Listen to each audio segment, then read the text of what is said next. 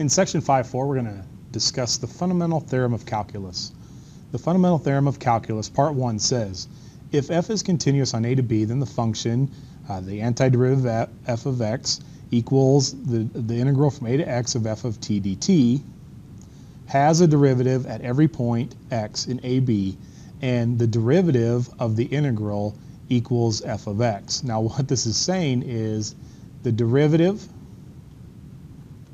of the integral from a to x of f of t dt is equal to just f of x. In other words, if you take the integral and then you take the derivative, what they really do is they undo each other. They are inverse operations, just like addition and subtraction, or this is similar to saying the square root of x squared equals x. Those are inverse operations as well.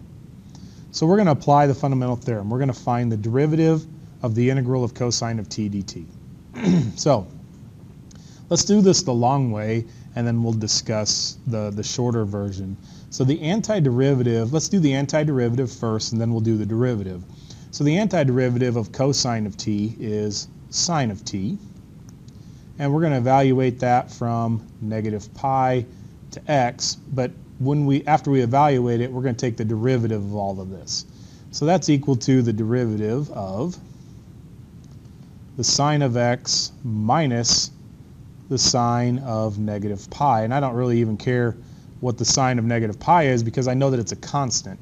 So if we're going to take the derivative of this, it ends up being the cosine of x, and then the derivative of a constant is just 0.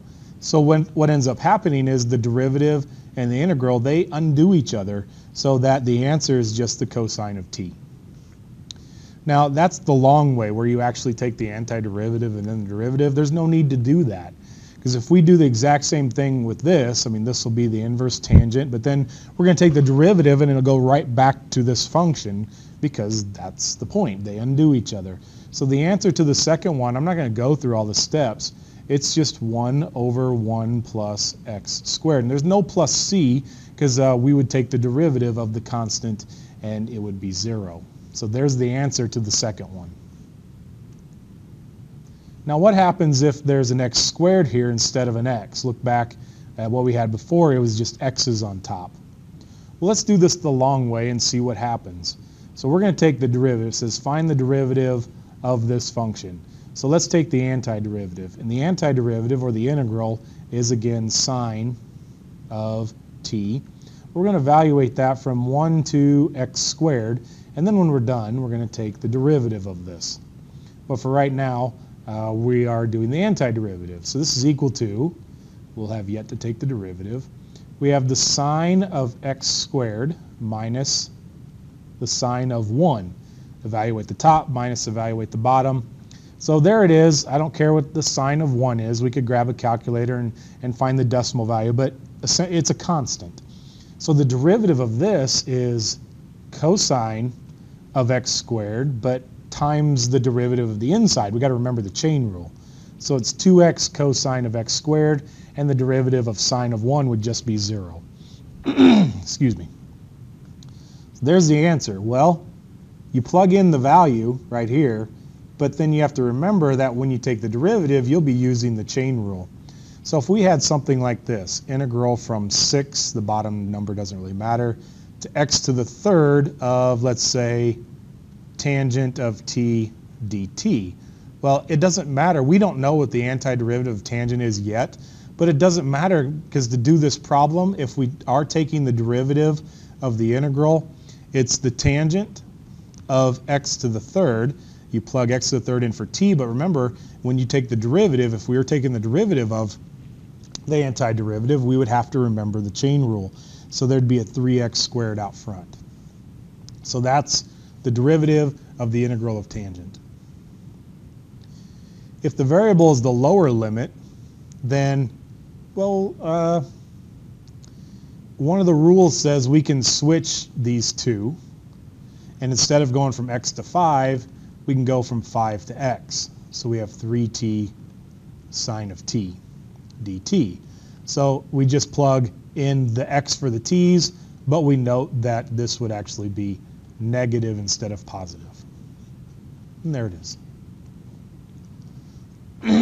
If we construct a function with a given derivative and value, okay, so we're constructing a function with a given derivative and value. Find a function y equals f of x with the derivative that's tangent and satisfies the condition that f of 3 equals 5.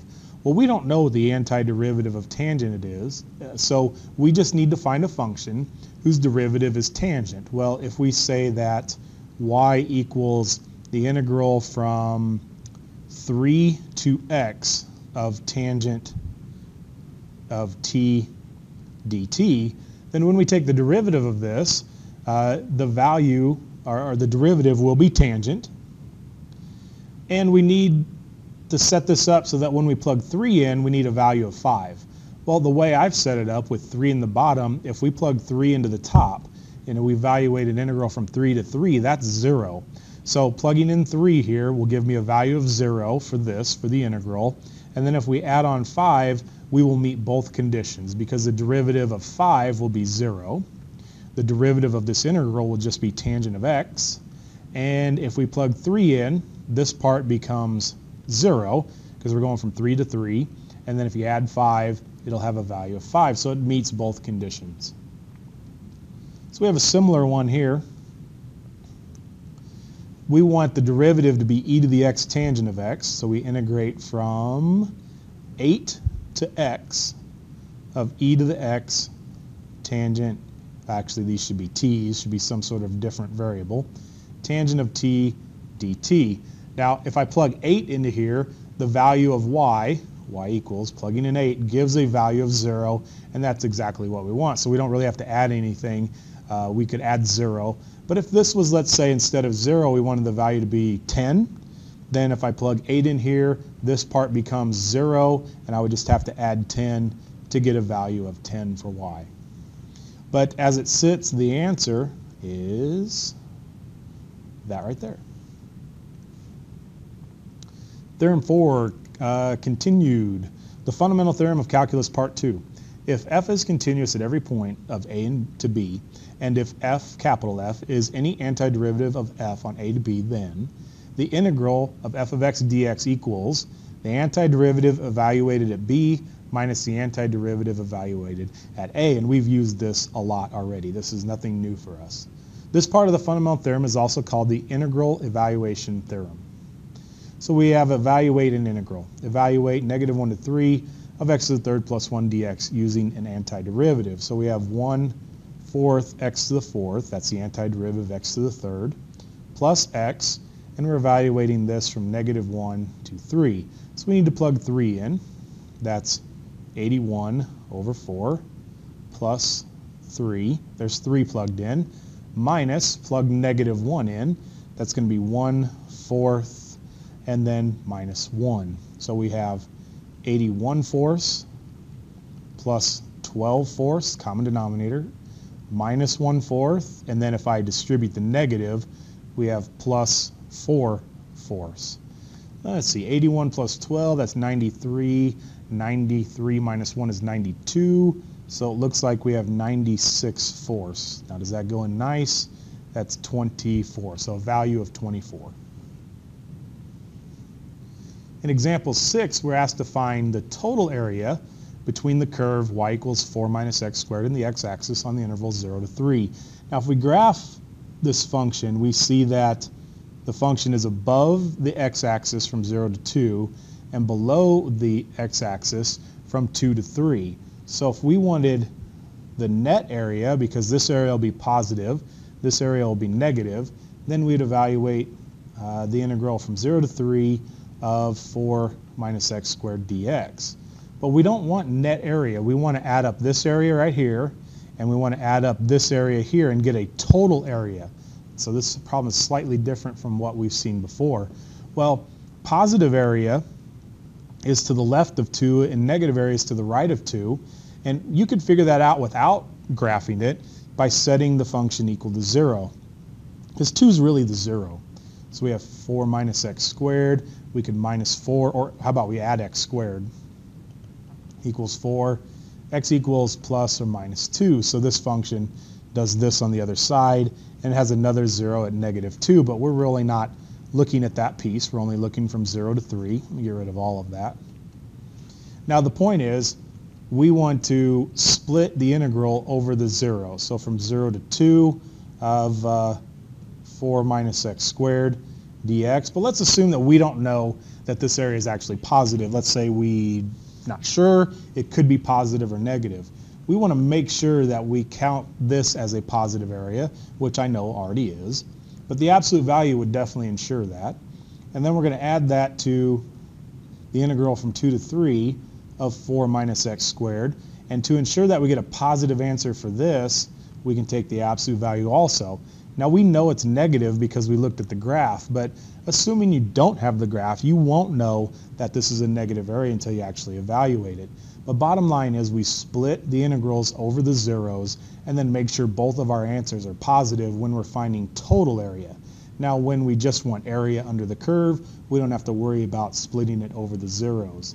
So now to do the math part of it, the calculations, the antiderivative is 4x minus 1/3 x to the third. And that's for both of these. So we're going to evaluate that from 0 to 2. We're going to add that to 4x minus 1/3 x to the third. And we'll evaluate this from 2 to 3. But of course, we're going to make sure that both of these answers are positive. We already know that the first one will be positive and the next one will be negative, but let's pretend we don't get to use a calculator for this, so we wouldn't know what the graph looks like. So we have evaluate the top value, so 8 minus, let's see, 2 to the third is 8, so 8/3. And then minus, if I plug 0 in both of these, this is just 0. And I have to make sure that this is positive. So we have plus, let's see, plug 3 in, absolute value, 12 minus, let's see, 27 over 3. 3 to the third is 27, that's 9. And then minus, plug the 2 in, we have 8 minus 8/3. And we'll make sure this is positive using absolute value. So we have 24/3 minus 8/3. That is 16/3. Now that's always already positive, but even if we did do the absolute value, it wouldn't change anything. So plus the absolute value of 3 minus, let's see, this is 24/3, that's 8/3. So we have 16/3 again on this side. So that's equal to 16/3 plus the absolute value of, let's see, 3 is actually 9/3. So it's really negative 7/3. Now, if we wanted just area under the curve, I wouldn't worry about the absolute value. The answer would be 9/3. And so the answer would be 3 if we wanted net area. But since we want total area, it's going to be 16/3 plus 7/3, which is 23/3. So net area, when they want net, or total area, when they want total area, we have to split the integrals over the zeros. We got to split the equation over the zeros. Find the total area of the region between the curve and the x-axis. So here's another example. So the first thing we do is we find out, now we're only going from -2 to 2, so let's find out if there are any zeros in between. So we set the function equal to 0, add 3, divide by 3, so x squared equals 1, and there's actually 2 zeros, plus and minus 1. So this function is a parabola. We could draw a little sketch of it. It has zeros at -1 and 1, and we're going from -2 to 2. Well, this has a y-intercept of -3 and crosses at the 1s. So this parabola looks something like this. Well, if we split the integrals over the zeros, we're going to have positive area, negative area, and then a little bit more positive area here. So we can set this up like this. We're going to go from -2 to -1 of, let's say, y, just the function. I'm going to add that to -1 to 1. So that's this middle region, and we know that that'll be negative area. And then we're going to add that to 1 to 2 of y dx. So the integral is going to, all three of the integrals are going to be the same. The integral is going to be x to the third minus 3 x. We're going to evaluate that from -2 to -1, but we want to do all absolute values to ensure that we do get total area and not net area. So that's going to be plus x to the third minus 3x from -1 to 1, and then finally x to the third minus 3x from 1 to 2. So we have -1 plus 3, that's plugging -1 in, and of course we want absolute values around all of this, minus, let's see, plug in -2, that'll be -8, and then plus 6. Make sure that's positive. Plus, plug 1 in, that's 1 minus 3, minus, plug a -1 in, that's -1 plus 3, absolute value. And then finally, on the end here, we have 8 minus 6, minus, plug the 1 in, 1 minus 3. There, woof, that's a long one. So we have 2 minus -2, that's going to be 4, plus -2 minus 2. And finally on the end here we have 2 minus -2. Absolute value. All right, well, we have, that's going to be 4 plus, that would be -4, so it's going to be 4 with the absolute value, and then again we have 4 on the end, so we end up with an answer of 12. Now that's the last problem, but let's go back to this example, example 6, and I want to show you how you can get all of this if we were able to use a calculator. So let me pause here, and I'm going to get the calculator out. So I've got the calculator out. Here it is. And if we want to find the total area of this function from 0 to 3, what we can do is we can make sure that all of the graph is above the x-axis.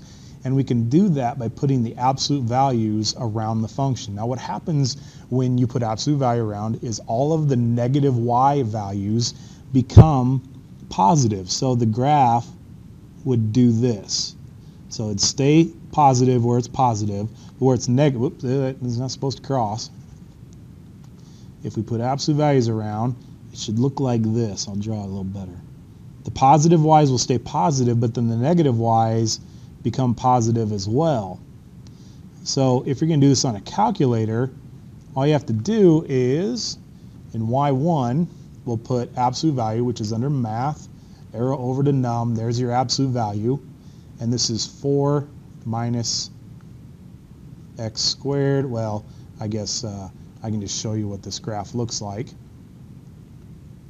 And there it is from 0 to 3, right there. That's the same piece we have here. So we can go to the main, to the home screen, math number 9, there's the integral, and then you go math num, absolute value of 4 minus x squared, comma, yeah, I want to close the parentheses, comma x, comma 0 to 3. And we should get, well, let's see what we get. Thinking. 7.666. That's 7 2/3 really. There's a little rounding error with the calculators. So if we go back, this is actually 23 divided by 3 is 7. That's 21 2/3. So we do get the same answer with the exception of a little bit of a rounding error on the end. So if you want to get total area instead of net area, you can just put the function in absolute value. But if you do it by hand, you're going to have to split the function over the zeros and make sure you count all the area as positive.